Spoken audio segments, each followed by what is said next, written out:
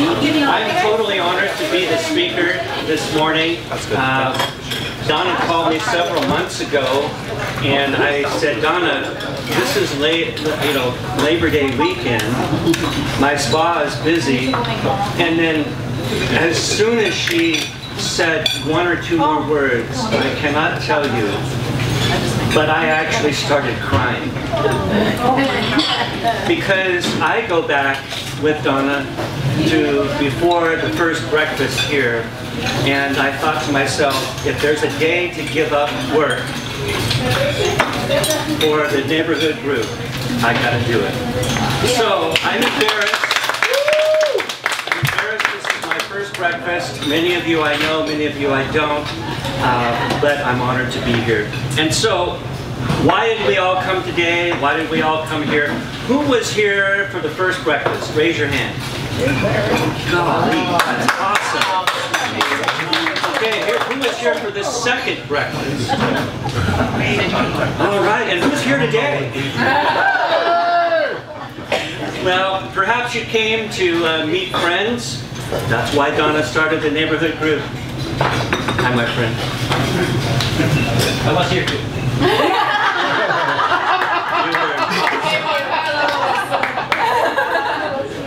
Perhaps you came to the neighborhood breakfast to learn more about the town, perhaps to get help from the town, any number of reasons.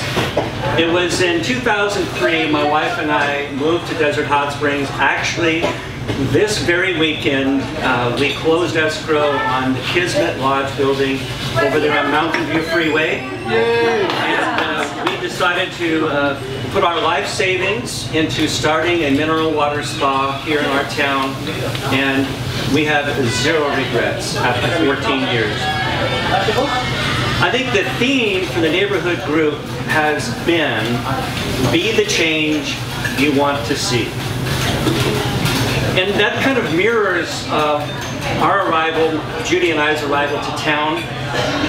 We acquired the Kismet Lodge building, and we immediately acquired the neighborhood that surrounded it. And by that I mean, we had a house next to our spa that had a German Shepherd tied out in the front and a German Shepherd tied out in the back.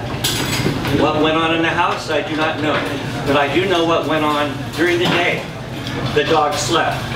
And at night, the dogs barked. So as a business owner, I said, who's in charge of barking dogs in the town? And I was told the Public Safety Commission. And as it turns out, I was appointed to the Public Safety Commission, where I served the city of Desert Hot Springs for 11 years. Learned a lot about the inner workings of the city, learned a lot about barking dogs. Our Kismet Lodge building was built in 1960, and I wanted to learn more about its history. So that took me to the Sidewinder that had a lot of pictures on the walls, but I found none of my hotel. So I heard who's in charge of the history of the town, and it was the Desert Hot Springs Historical Society. So I said, well, I need to go there and check that out. And then as it turns out, I was honored to say, all right, let's create a website. I created a website for them. Then they elected me as president, where I served as president for about 7 years. And the Historical Society is invaluable to me, to our town. One day I was at a hotelier meeting, and a former city council person who was appointed to the hotelier group came in and said, today we have a new commissioner on the Palm Springs Airport Commission. And we all go, who is that? And he goes, Jeff Bowman. I go, what? So for 4 years, I got to go across the wash to sit in with the guys of the Palm Springs Airport Commission representing our town. At 8 o'clock in the morning, thank you. You know all about it, our former mayor. And so be the change you want to be is the idea. I also served on the Palm Springs Visitors and Convention Visitors Authority for our town, for the hoteliers, for about 6 years. Now, why am I saying this? The neighborhood group is comprised of people like me, like you, that care about the city. And all I can say is that when we put our heart and soul into the place we live, we do make a difference. And back in 2014, according to Facebook, Donna, 2 of 22 of 14, started the Desert Hot Springs Neighborhood Group. And I remember she relaying to me that she wanted to meet people. She wanted to learn about our town. So she fired it up. And then I think it was when Michael Burke decided to join and spread his love and get more people involved, that the snowball downhill started getting bigger and bigger and bigger. Then Eric joins the team, and along with Donna is responsible, as you all know, for herding the cats that exist on the neighborhood group. The group has now almost 6,800 members. That's a tremendous amount.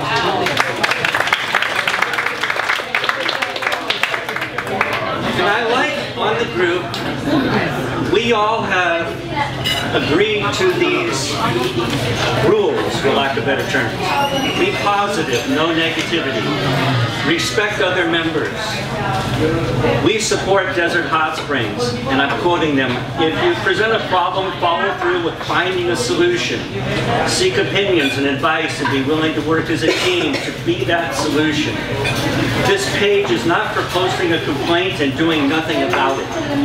Be the change you want to see. And then it says, respect other members, no profanity, no name calling, no finger pointing, no whining, no belittling, no racial comments, no politics, no provoking others, no upsetting members.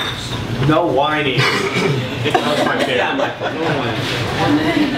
And these simple rules are sort of the rules that you learn in kindergarten.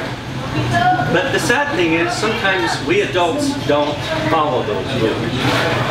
And so, as a result of these rules that were forged out of the trials that Donna and Eric and the rest of the members of the early days faced, other Facebook groups were created. And that's okay. We need the other Facebook groups. We need the other places where people can do what they want to do. Often, the neighborhood group has been accused of living with rose-colored glasses. And only sweetness and nice, you know, unicorns and rainbows. And such accusations are actually a positive trait.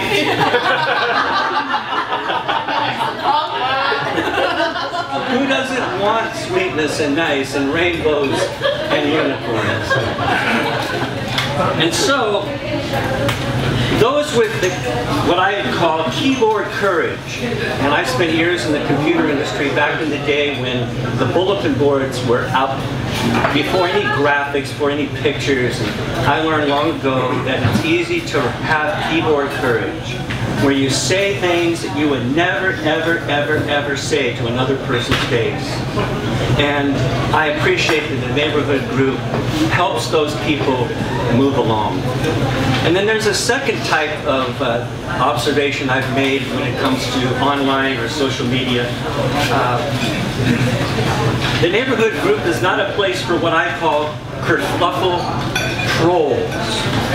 A kerfluffle is something that's trying to create a tempest in a teapot. You know, it's trying to create things happening. And they throw these things out expecting to get the emotions and everybody involved. And the point is, it serves no purpose. And so I appreciate that the neighborhood group has done what it has done with the parameters so that the thing, the city, the efforts can move forward. So I asked Donna to give me a list of some of the things that this group of unicorns and rainbows has done.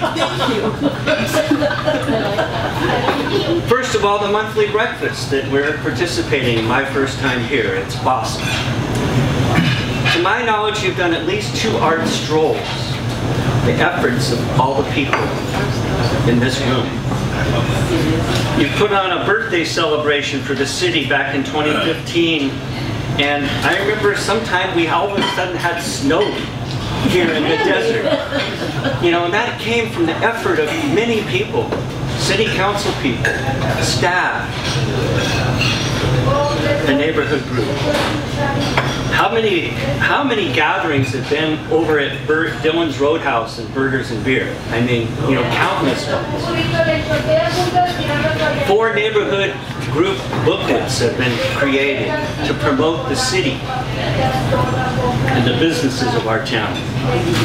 And then Donna had this idea, how about a person of the week or a person of the month? And it's rather cool when that happens and we get to award and we applaud people that make a difference in our town. How about holiday parades that didn't exist? And a lot of effort from a lot of people went into creating those. And I know as a director for Mission Springs Water District, our district proudly has supported every parade. And it's an honor to ride down that Palm Drive and look at the constituents of our town and all the happy faces and the little kids and the joy. Rainbows and unicorns do some pretty good work. And then how about the murals? The orca family, I must admit, when I first saw the orcas, I thought, in the desert? You gotta be kidding me. And then I understood more that it's about family, the orca family. And then I thought, why not in the desert? What a place. And then we have our wonderful eagle that we see on Palm Drive. And there's, you know, more and more and more and more. The things that have bubbled up from the neighborhood group have changed the face of this town. The things that have bubbled up from the efforts of Donna, Brianna, I mean, I could go to everyone in this room. We've made a difference. Okay, so the neighborhood group has done one thing well as all these other things, and that is the neighborhood group has supported the city. No matter who's in charge, the neighborhood group has been there to hold up the city. Whether it's the staff, our city manager or managers, our chiefs of police or chiefs, the neighborhood group has been there to hold them, to help them, police and fire. Well, I haven't given the whole list, but I wanted to just share with you some of the things and condense 3+ years of hard work of everybody here. And who, by the way, hasn't seen Donna taking hundreds, thousands, yay, tens of thousands of pictures of our city and the events so that others can see that we are more than just a funky little desert town across the wash. Exactly why. We are making a difference. I was chatting with John and Mary at our table this morning about the fact that our town is disrespected by the other cities of this valley. And it's the efforts of everyone in this room to change that can make that change happen in the views of other people. I remember when I went over to the Palm Springs Airport Commission, I literally was looked down upon. When I didn't have a plane, I didn't know how to fly a plane, but I was representing our town. And it took a year of just sitting there, adding a few things from time to time for them to get the respect. For me to get the respect of them. And I have to say, we are doing more together in the last decade, and in fact in the last 4 years, that I have seen in the 14 years I've been in town. So, be the change you want to see is the theme. Are you wanting more out of life? Are you dissatisfied the way things are? You want to change your life? You want to move ahead? Are you sick and tired of being sick and tired? Well, My advice is be the change you want to be. Get moving. Have you ever tried to steer your car while it's parked in the driveway? It doesn't move. In fact, you can hardly turn the wheel. And so it is with our personal lives. God, the universe, whatever higher power, whatever you want to say, the wheels of our life can only change or turn while we're moving ahead. And I realize at this point, almost everybody in this room gets it because you volunteered, you've stepped up. If you haven't, do so. Look at the models of the people in this room in the neighborhood group and learn. God has used this lady, I'm going to be blunt, to make this happen. She has said, if it's to be, it's up to me. And here we are. And so to Donna, I want to say thank you.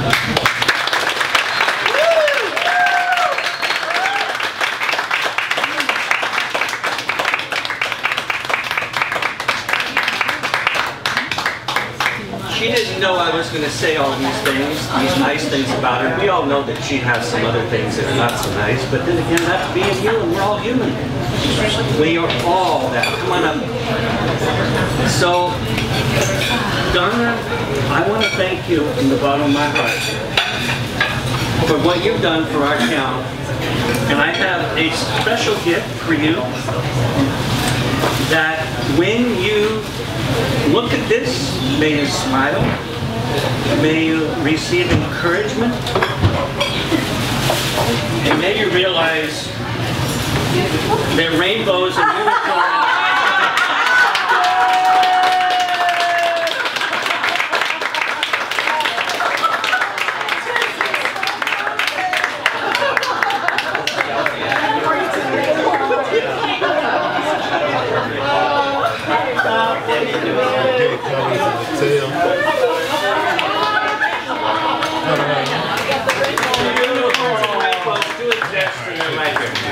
Thank you for your time. Thank you.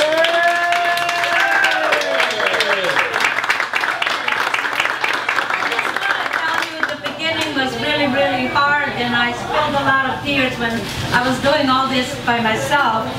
This man would get on the message page and encourage me all the way through.